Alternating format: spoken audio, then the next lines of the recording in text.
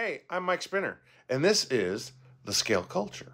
I don't know. Does it sound good? All right, so we're getting back on putting together the 407 with the new gears and all that kind of good stuff. And so, like, the first thing is it's a tight, weird, got to get everything lined up the first time to get it together type of a situation. So, when you have it apart, you can put this gear back on when you've got this whole section off. And while you got it off, you know, like I went through and I put a little oil, a little tri-flow on all the bearings, put a little lithium grease inside the one-way bearing, which is right there, inside that spot right there. And then you got to wiggle it and finagle it and get it back into its position. There is that little freaking thing right there, that little silver thing, that little fucking thing. I got to get lined up with the bolt hole in there and get that put back together before I put all this stuff, which is where the gear was.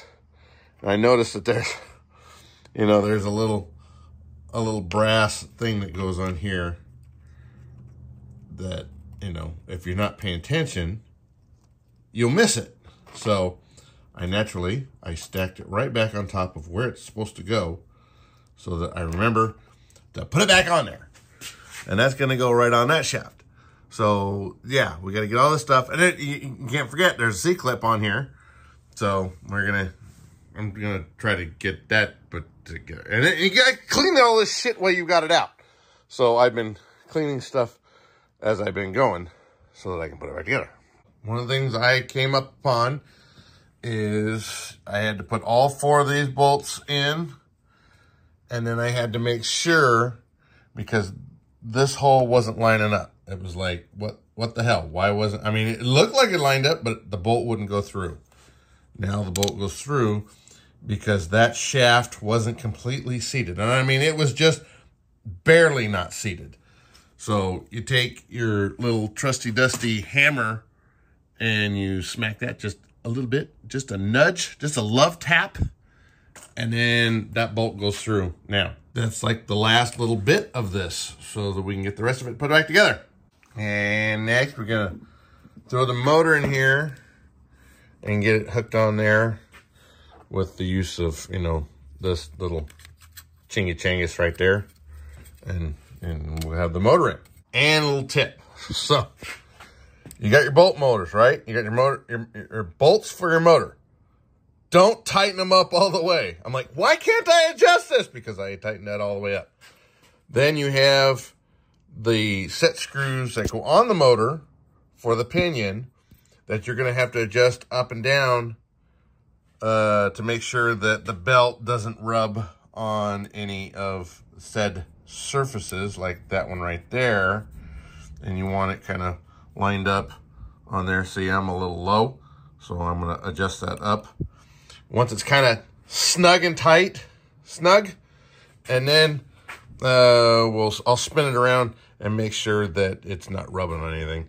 And then it's at the right tension, because right now it's super loose because I haven't tightened up these 2 bolts, which slide the motor back and forth. So it's a adjustment game as you're tightening things up, making sure that it's not too tight, making sure that it's lined up. And then once you get all that, then you can tighten shit down. Then you got to check it again. All right, I kind of snugged it down. So I've got the motor bolts tight. I started adjusting for the tension, which is still a little loose, a little looser than what it was. But now, whenever I spin the motor, just arbitrarily, see, now I am rubbing on here. So I know I need to take the pinion and drop it down on the shaft. All right, so did that, dropped it on the shaft a little bit, spun it around.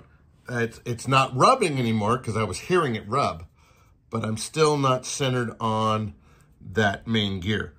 And you want to spin this in the direction that's going to make it fly. If you spin it backwards, it's not going to be the same. So I will drop the pinion gear down just a little bit more, just a little bit. All right, there we go. We are close as I'm gonna make it. So now I will go in and I will tighten up both of the set screws on there and adjust the tension just a hair because it's a little loose. It'd probably be okay, but I'm gonna tighten it up just a smidge.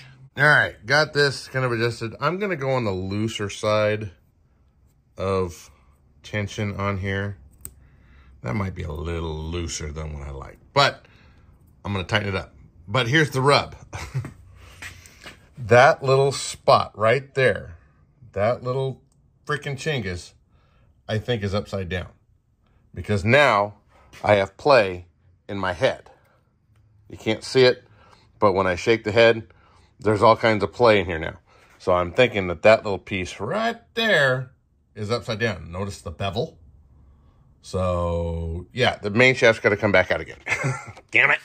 All right, so you remember you get a package of very small, big shims. That's where that goes. So I flipped that over and one of the shims had fallen out. So I had to put it back on there, but I got it back in there. And now that bolt is really snug in order to put into the hole on the shaft. So I will get that bolted back up, I get the C-clip put back on, get the main gear bolt back on because you got to take that off in order to slide all this stuff up in order to get the shaft when you put the shit in upside down. So if you're wondering where to put those shims, if you have head play in your shaft, you know, if you lift it up and you get a little bit of play there, find out what shim you're going to need to put in there, and it's going to be trial and error, so it's going to suck, but you can get that to where that is snug but not loose, so your main shaft doesn't go back and forth on there. And when I had that upside down, boy, it was like tunk, tunk, tunk, tunk, tunk. So now I've got it back in there correctly. Now I can put all the stuff back in, and you got to take the motor out in order to get to the bolt because there's no way of getting to that bolt through your belt and all that stuff. You got to be able to move it out of the way. So much fun. And this is the fun part, is getting the nut on the back side of that one right there. And I can't see it, so I got to have a flashlight shining in here. And this is the new 5,000 lumen flashlight at Costco, and it's kind of disappointing. It's a little brighter than my 2500, but not a lot. But now I got to get in here and see if I can't get, let's see if I can see it. Yeah, so that thread I got to get on there. And there we go. We've got no play in the head to the bearings and all of this stuff. And that spins pretty freely. Now all the resistance comes from all the gears and all the other shit. But that's where you want to put, you know, your shims. If you've got any head play in this, that's where you're going to put it. You're going to put it under there with the bevel facing up against that bearing that's underneath. It's like right here. It's in the center underneath the main gear and in that spot right there. Yeah, that's where it's at. In case you ever want to know what all them washers is for, that's what it's for. And it's a pain in the ass. And then when you're flipping it over and your lithium grease is wide open, now I have to clean out my freaking plug because it's stuffed straight down into the can of lithium grease. Of course it did. So now I got to clean all that shit out. One more thing. So I thought it'd be cool to use this NAZA GPS puck so that I could test out and see if I could get the long line into the firefighting tank with the Bambi bucket, you know, with the GPS. I thought it'd be cool. Well, there is no way for me to get this right here other than gluing it to the outside of this, which is not going to happen. I am not going to do that. It looks like shit.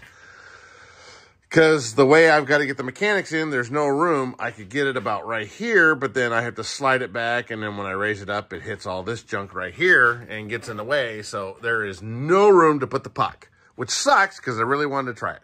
I guess I could do something, you know, like that, but that looks like shit out there, which I'm not going to do. This is a scale helicopter, not a fucked up with a puck damn thing out there. Anyway, so then as I am starting, I'm like, okay, done with the GPS puck, move on to putting the tail on, and I come to the tail, and you know, I'm just checking it over, all kinds of good stuff, and the damn thing is moving on the shaft, and the gear's not moving. So I'm, what the hell?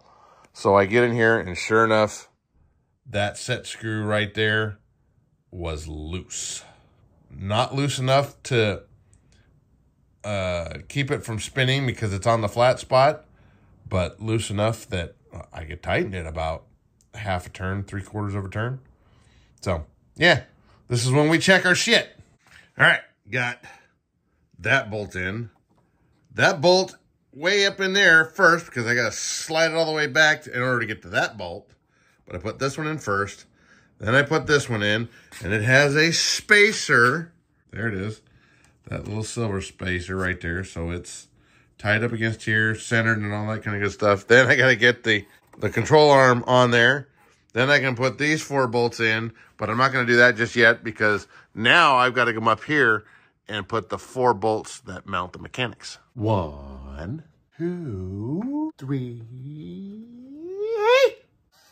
4. So now that I have all 4 of them in, I will kind of line shit up and then tighten them all down. Well, at least the bolt stripped and not the blind nut. Let's hope. Whew!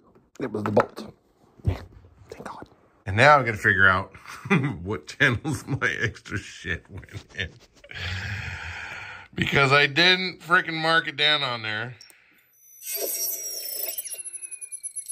8, 9 is the bucket. All right, there's the bucket. Plug back in. And then all we got to do is plug in the lights. So let me see if I can get this in here while holding a camera and being awesome. Lights and channel 8. There we go. Okay. I just got to screw this back in. Did I lose the screw? Yep, I sure did. I might have taken it out completely.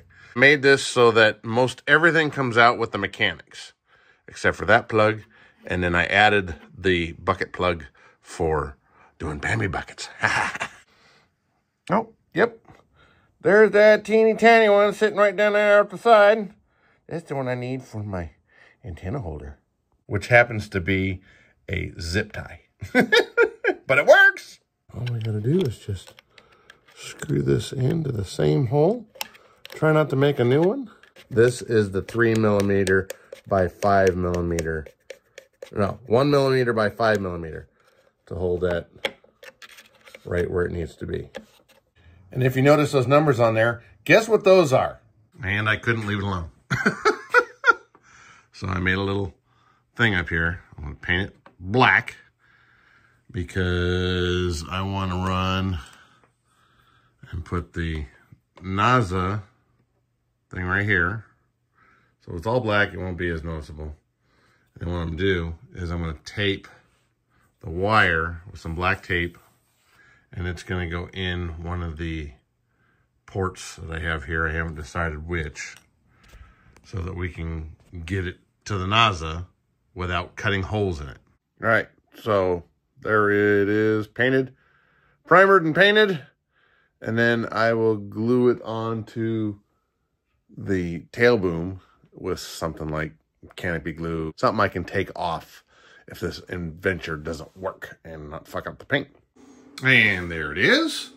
So I painted it, and the red paint didn't do very well on the styrene. So you can see I kind of rubbed it off so it would stick. But I've got it glued down. I've got the NAZA on here. It's at about a 15 degree declination, magnetic declination, whatever. And I just put down some tape and I drilled out. This has got, they've got holes on the side for viewing something that in Roban's infinite wisdom said, hey, let's put one on each side. Well, I've only seen them on one side, so I just cut it big enough to hold the connector, and it's in there. And yeah, so the next test will be to kind of put this down better. I have just tape holding it on here right now just to hold it and get in there because the canopy glue is drying, and everything's back together. Seems to be working. So next test will be just testing it out and making sure everything works, checking the sound, and we'll go from there. It might be before HSM, it might not, but we'll see. That, it's the scale culture. Get out there and build something.